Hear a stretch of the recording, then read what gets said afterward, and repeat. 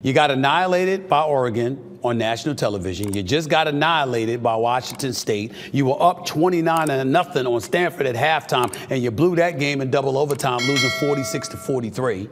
You've lost to Oregon State. The list just goes on and on and on. I'm just telling you what I know. I don't care what he says. I don't care what he says. I know the man.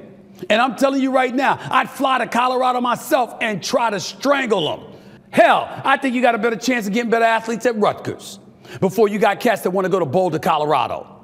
We just got to be real with what we're seeing here.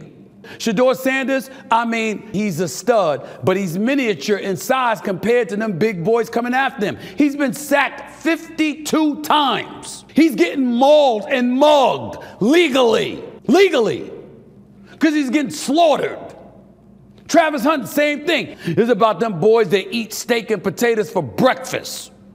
It's about those. You don't have them at Colorado. So we all know about the loss that Colorado took against Washington State Cougars on November 17th on a Friday.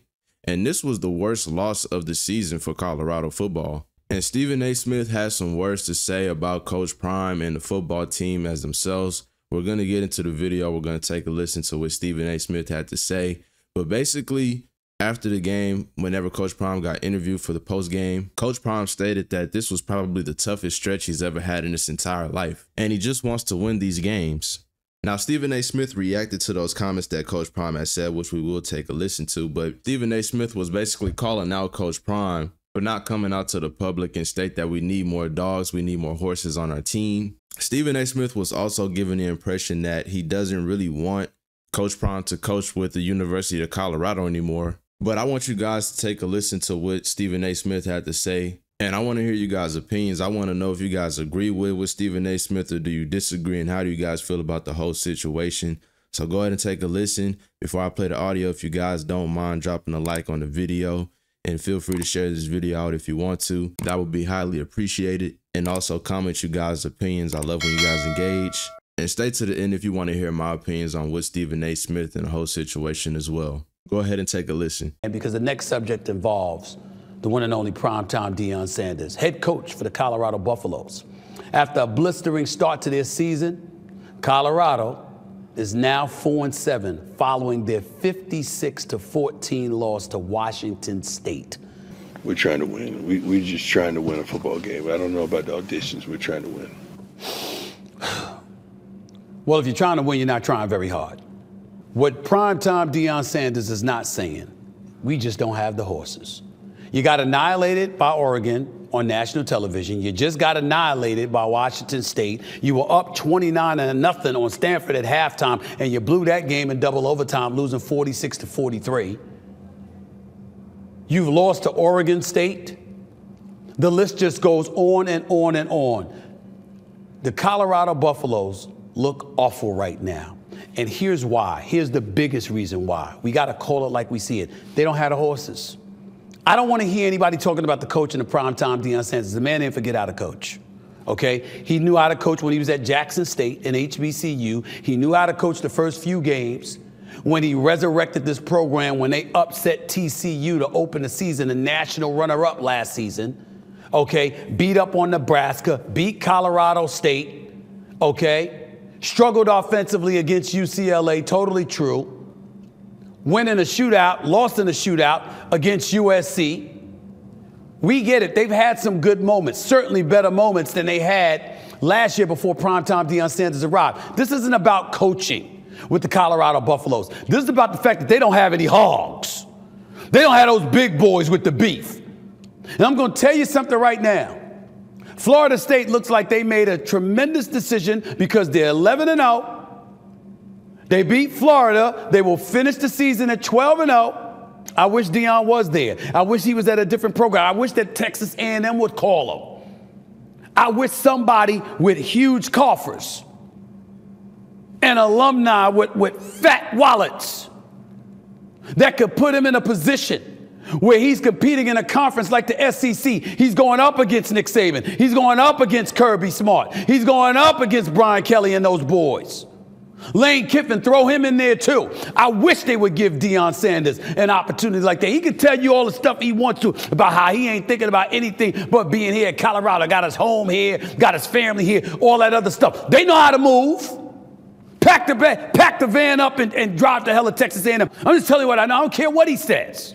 I don't care what he says. I know the man.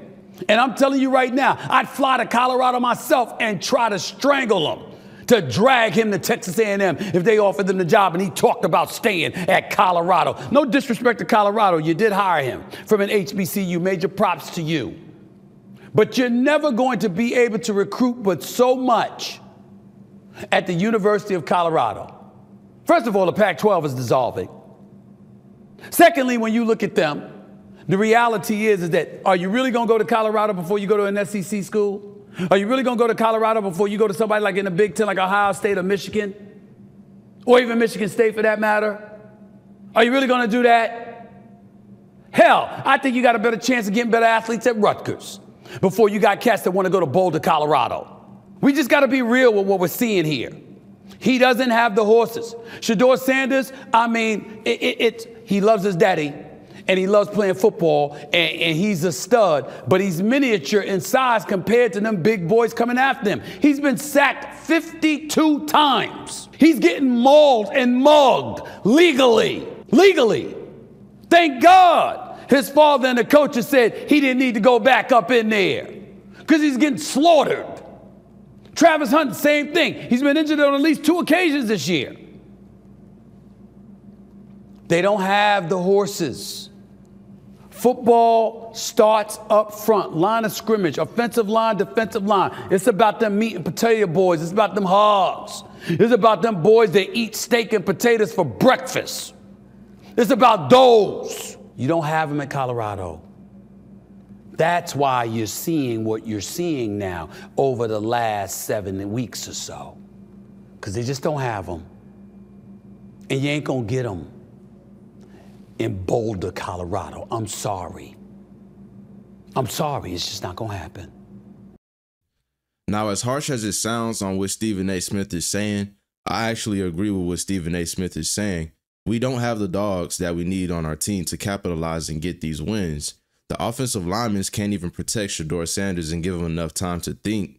Like Stephen A. Smith said, Shedeur Sanders has been sacked like 52 times. And the Colorado football's defense needs a lot of adjustments, and it needs a lot of changes that needs to be made. Some people may agree with me on this take. Some people may not agree with me, but I still feel like the only reason why Colorado lost to Stanford was because of their defense. Their offense was actually able to capitalize, even though there was sometimes they didn't make the best plays or the best decisions. But their defense flat out just sold them the game. Number 13 was having a blast. Even Travis Hunter was even getting cooked on the defensive side. But when you hear that quote, defense wins games, that's true. And then you top that off with no offensive lineman, you're most likely not gonna win games.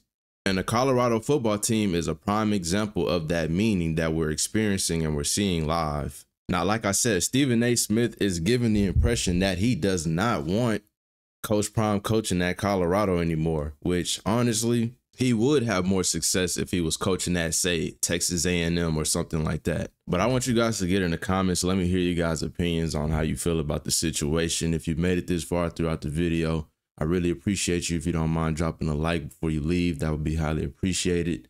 But I just wanted to make this video. I love all you guys. I'll see you guys later. Peace.